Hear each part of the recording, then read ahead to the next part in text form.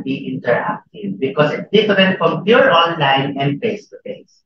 What do you mean by interactive? I will not call, for example, there is a name here, Mark, right? So Mark, in Zoom, no, I know that our interaction is, we have Zoom, but I'm only discussing it.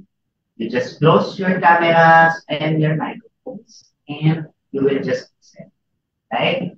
And if you are not totally inclined or in Filipino, busy ka, hindi ka makapakinig masyado, it is a recorded video. It will be uploaded in the portal. You will receive your portal access if you already enrolled. Right? Next. This one, wala akong problema sa grade. Kung anong ibinigay nyo, yun din ang ibibigay ko. Dadagdagan ko. Pero susunod kung ano yung dapat gawin. Right? Walang problema yan, diba? Alam na natin yan. Grades lang yan. Right? But, syempre, yung mga talagang todo effort sa pag-assignment, yung iba kasi, sir, okay na yan, pasan na lang. Okay? May usapan. Yung iba naman talagang magaling gumawa. Syempre, ibang grades. Right? Okay. Walang problema yan sa pag-grades. Right? What are the requirements to achieve the certification and diploma? Ang kailangan, of course, ganito po yan. Yung papel, mga assignment nyo, dadalhin namin sa UK. Di ba? Mag-aayos din po kami. So, kailangan, bago namin ipadala, fully paid ka.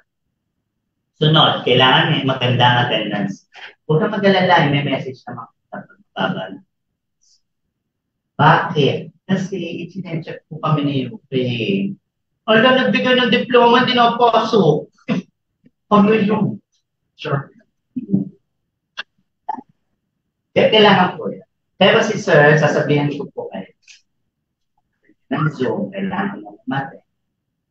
Paano nalilimutan? Sasabihin ng word. Okay? Ayun, completion of assignments.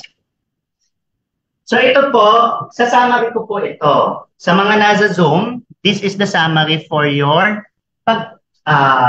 verifications. What do you mean by this? In Filipino, pagkatapos ng assignments, i-check po ni Sir. Kung kinuha niyo po ito kay Poncio Pilato at kay Recto, babalik po sa inyo siyempre.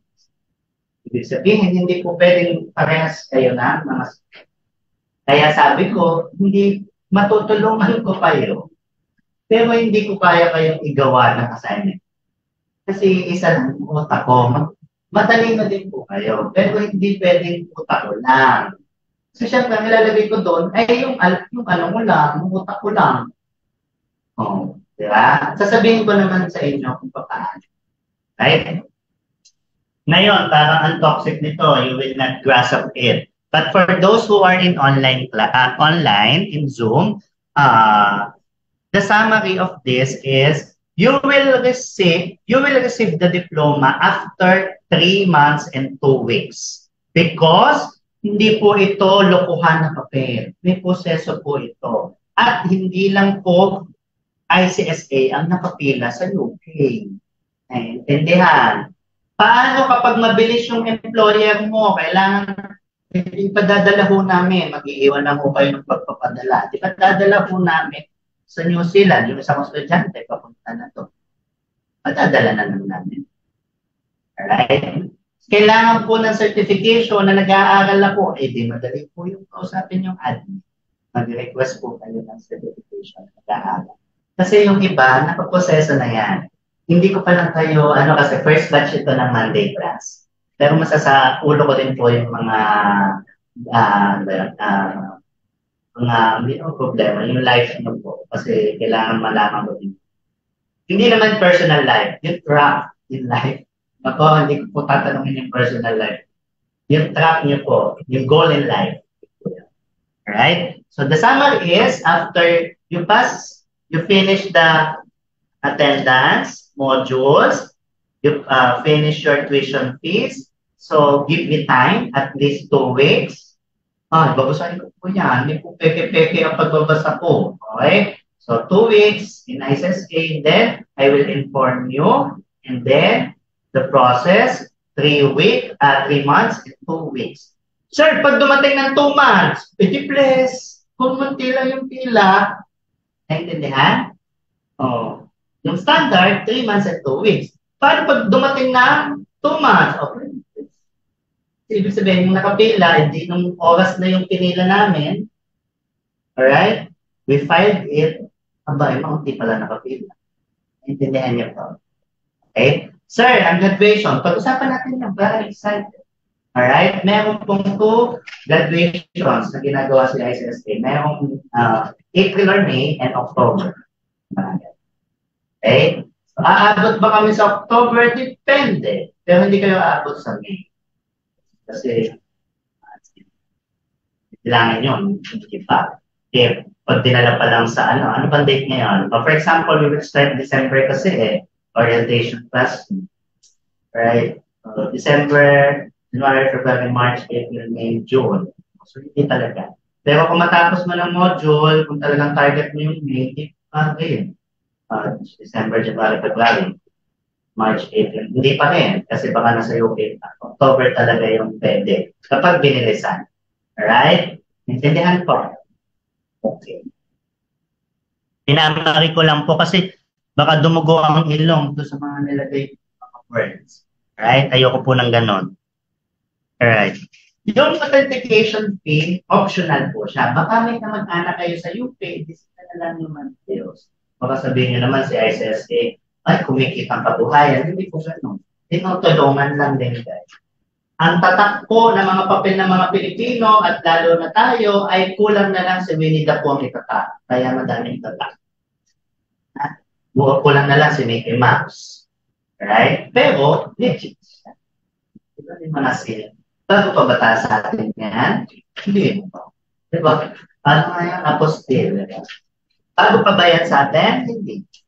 Right? Pero tinatanggap ng apostil? Legit eh, di opo. Ha? Okay.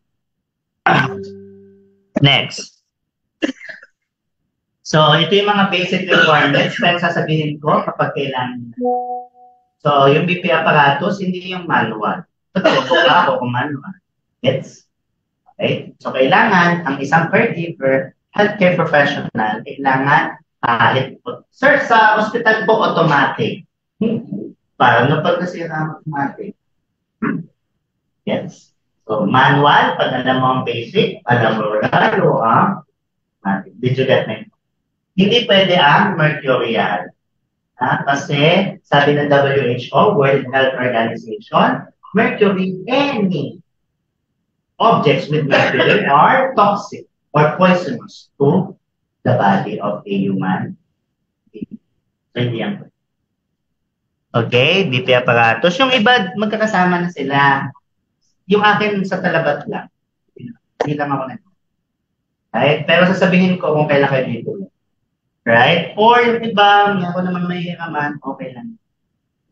Pero mas maganda, meron kayo. Kung makapag-BP kayo, 2K din sa mga pa-flatmate nyo, edi, pwede na yun. Okay? So, glucometer, wag pag bumili nito, wag bubuksan agad kasi may expiry siya 6 months. Sasabihin ko sa inyo, bibili ba kayo niyan pag-ipunan? Okay, kasi kailangan. Requirements. Pero kung walang budget, pag-ipunan. Alright? So, pagbili niyan, magkakasama na po. Okay? So, ito ay supposedly yung sa mga hindi pa enrolled. So, yan po yung mga requirements. But any question and inquiries, you go to add. Right? Doon po, let's watch a testimony. Si Madam, nakagraduate siya. Kaya niyo din. Ha? Okay, panoorin natin. My name is Aileen Tamunan. My family, especially my son, is my inspiration here while I take up this course because I want to give them a better life someday if I have a good job. And while taking up this course, I learned so many things, like you have to develop a deeper level of commitment in your studies. work harder to reach your goal, and work towards your expectations in life. I am very thankful, especially for my employer, for all the support, especially financial support, and for giving me time to take this course. And of course, I'm very thankful also for my family and Ma'am Pao for giving her time teaching us. Thank you. Yan po. And after finishing the course, what papers or documents that I can get? So, si Bossing nakagraduate din. Nakuha niya ay transcript, record, and diploma. So, kayang-kaya nyo din yan, ha? What are the values that the values in health and social care that I can learn after finishing the course? So, we have 6 C's. So, we have the compassion, competence, communication, courage, commitment, and yeah. Hindi ka nag-BBP ka, nakakatalpa. Hindi ka nag-BBP ka, hindi mo alam. Hindi mo alam sasabihin, ha? Pagka-graduate mo dito, confident ka. Right? So,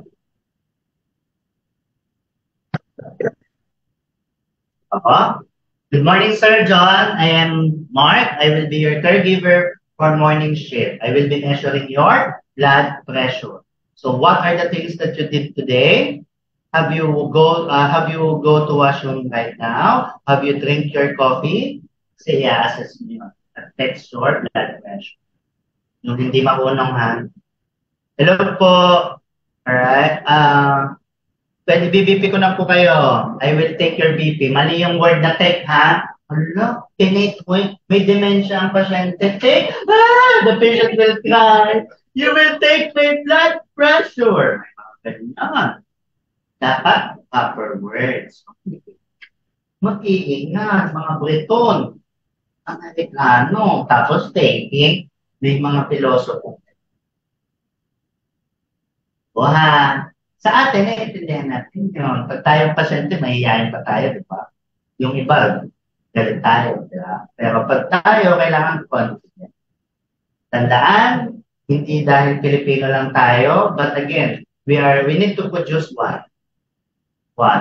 Students who are confident and competent. Right? And lastly, even sa Oscar, kung alam niyo yung Oscar, Michelle, madaming Asian ang lumalaban dyan, pero matanda na siya, nakakuha pa rin siya ng awards. Diba? So sabi niya, don't let anybody tell you you are ever past your prime. Sabi nila, hindi na ako bata, ayaw ko na mag-aral. Ganyan. Okay? Nakita niyo doon sa video. Or bata ka man, tamas-tamad ka pa. Grabe yun. Okay? So, and if you are inquiry, so slots yan, Zoom pa yan. So, okay. So, contact natin si Reshell, right? At si Ma'am. So, we will have a break. And all of the questions here in Zoom, you will be entertained by Miss Reshell. Thank you and God bless.